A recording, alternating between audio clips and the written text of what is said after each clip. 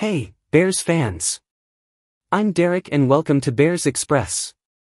The Chicago Bears find themselves at a crossroads as they approach the offseason, with critical decisions looming over the future composition of the team's roster. One player, however, is making those decisions more challenging than anticipated: left tackle Braxton Jones.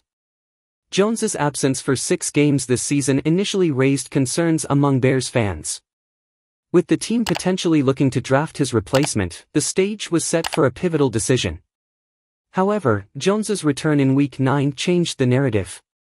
In his first game back against the New Orleans Saints, Jones showcased why he is an integral part of the Bears' offensive line. The impact of his absence became glaringly apparent, emphasizing the critical role he plays.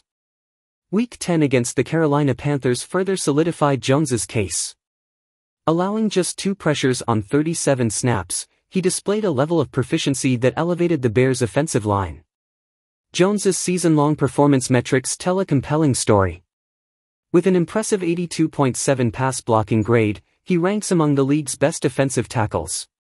This marks a significant improvement from his rookie season. The strides Jones has made since his rookie year are remarkable. Reducing sacks allowed from 7 to 1 and pressures from 40 to 8, his improvement in fundamentals and technique is evident.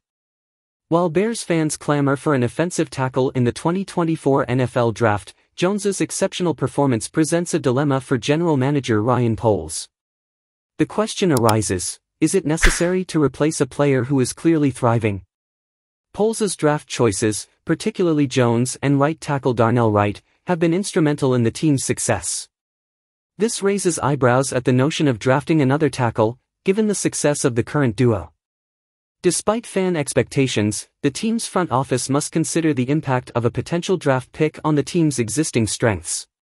The call for another offensive tackle challenges the success already achieved. With 8 games remaining, Jones has ample opportunity to cement his place as a cornerstone of the Bears' offensive line. His continued improvement could dissuade the front office from pursuing a top offensive tackle. As the Bears contemplate drafting another offensive tackle, the potential consequences must be weighed. If Jones's trajectory persists, replacing him could be a hasty decision with long-term repercussions. In your honest opinion, do you think Bears should replace Jones and bring a better player to the roster? What do you think? Remember to leave your like and subscribe to the channel. Be another fan of our community and let's strengthen the Bears. Until the next video.